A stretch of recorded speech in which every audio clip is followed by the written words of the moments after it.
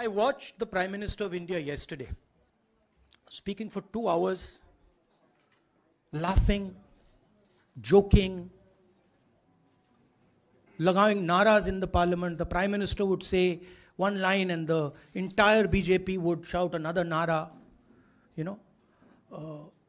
The Prime Minister seems to have forgotten that the state of Manipur is on fire and has been on fire for 4 months.